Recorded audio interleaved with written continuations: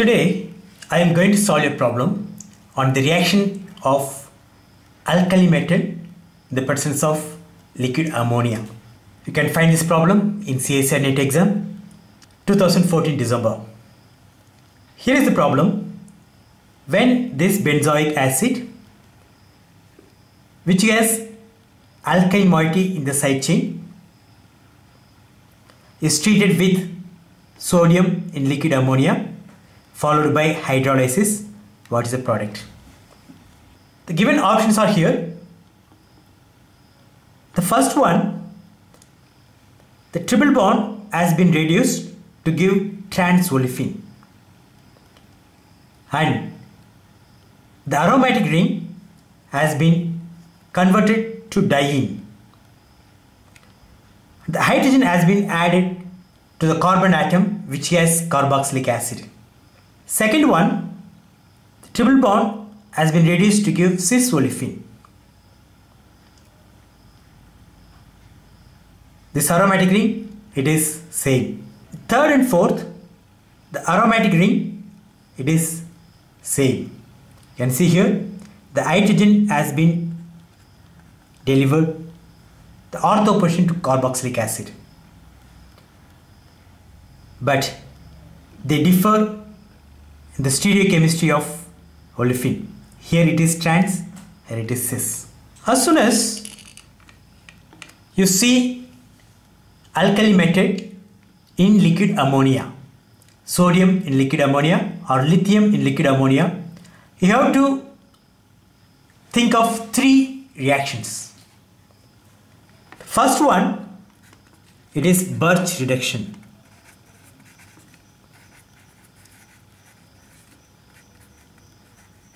In this aromatic system,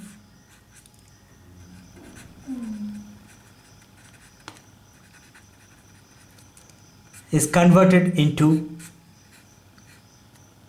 diene. So 1,4-diene. This is very simple system, benzene, so no problem. If you go for electron donating group in this, same condition, the product whatever you get will be like this. So we get enol ether. The hydrogen has been added at the ortho position. If you go for electron withdrawing group like this, that is carboxylic acid I have taken, then you get product like this. Hydrogen is added to the carbon which has electron withdrawing group. Second reaction, it is reduction of alkyne.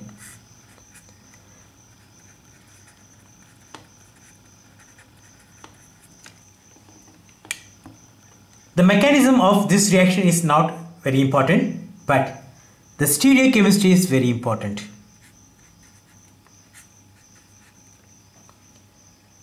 When alkyne is treated with alkali metal, it may be lithium or sodium, the presence of liquid ammonia, it gives trans olefin.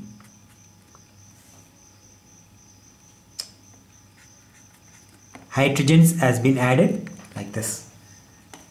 Is it possible to get cis olefin? This is not related to sodium in liquid ammonia. Is it possible to get Z olefin from alkyne? Yes, it is possible. You can get that by using Lindlar's catalyst. That is nothing but palladium poisoned with barium sulfate. If you go for this condition, you will get Z olefin. If you use sodium in liquid ammonia, you will get E olefin. Third one, it is alpha beta unsaturated ketone. To this, if you add sodium and liquid ammonia, what you get is sodium enolate.